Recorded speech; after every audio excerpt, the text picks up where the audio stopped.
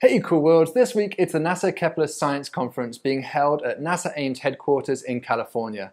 Unfortunately, I couldn't make it, but two Cool Worlds Lab members, Emily Sanford and Ruth Angus, are both there right now giving talks about their research. We haven't quite finished writing up those projects, but as soon as we have, you can be sure that we will tell you about them here on the Cool Worlds channel. Now, there have been a couple of interesting news stories coming out of the conference. I wanted to tell you about them here. The first of which is that there are 219 new planetary candidates discovered by Kepler. But, you know, Kepler's kind of a victim of its own success because 219 new planetary candidates is great, but it kind of pales into insignificance compared to the thousands of planetary candidates that Kepler has discovered in the past. It's actually pretty awesome though that we live in a time where the discovery of 219 new planetary candidates isn't really a big deal and it doesn't make headlines. We're just used to discovering so many planets now. But what has been grabbing headlines is the announcement by NASA that 10 of these planetary candidates are near Earth size and in the habitable zone of their host star. Now don't get me wrong, this is genuinely exciting. But, you know, we should also not get too carried away because this is not, for example, the confirmation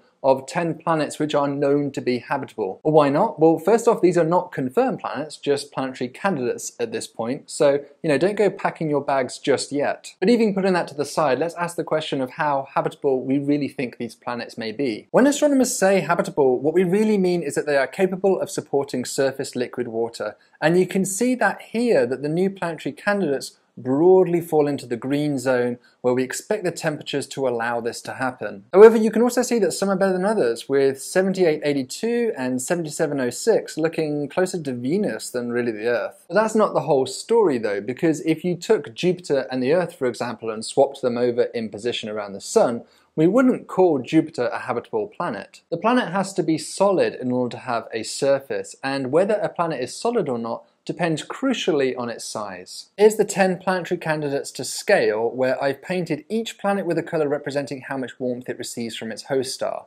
what we call insolation. You can see that there's a great deal of uncertainty about the planetary sizes, but even so, several here look to be too large in order to be rocky. You might remember from earlier work here at the Cool Worlds Lab with Jingjing Chen that we find the transition from rocky to gaseous planets happens at about 1.5 Earth radii.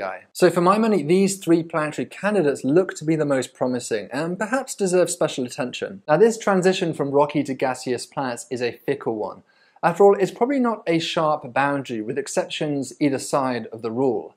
Nevertheless, this boundary is clearly giving us clues about planet formation and how many Earth-like planets might really be out there. In fact, in my opinion, the most impactful result that was announced at the recent Kepler meeting was on this exact issue, in a new paper led by Ben Fulton and his colleagues of the California Kepler Survey team. This team have been using the Keck telescope over the last few years now to observe stars known to harbour planetary systems discovered by Kepler. By using one of the largest telescopes on the planet and patiently building up high-quality spectra for each of these stars, the team have been able to derive much more precise stellar sizes for each of these objects. Now, because the transit method only tells us the relative size of a planet compared to its parent star, then ultimately how well we know the size of a planet is usually dominated by how well we know the size of the star. Know the star, know the planet. So if we make a histogram, which is a kind of bar chart of the number of planets found at different sizes, you can see that the previous data doesn't really show anything interesting happening at around this 1.5 Earth radii transition point. Each star, and thus each planet, typically has a measurement error on its size of something like 40%. Way too coarse for us to see any fine detail in a plot like this. But the new California results push that error all the way down to 11%, allowing us to see detail and structure that was previously hidden in the same plot. This huge gap right in the middle here occurs right around the rocky to gaseous transition as measured by the Cool Worlds Lab and indeed others.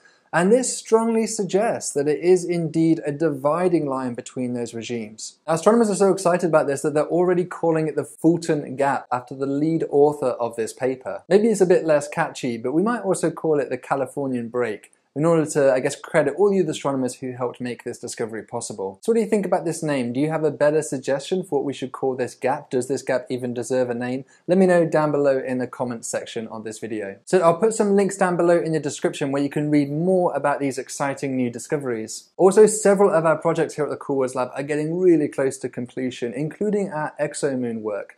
So if you want to make sure you're the first person to hear about those results, then do make sure you click the subscribe button down below and you'll be sure to hear about those hopefully in the next few weeks. So thank you so much for watching this video, everybody. If you have any questions about these discoveries or the Kepler mission in general, then do be sure to put them down below in the comment section and I'll get back to you. So until the next video, stay thoughtful and stay curious.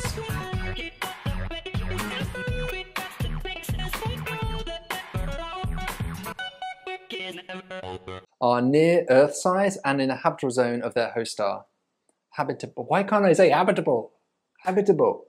Habitable, habitable, habitable. Are near Earth size and in the habitable zone. Habitable zones. Oh my god, I hate that word.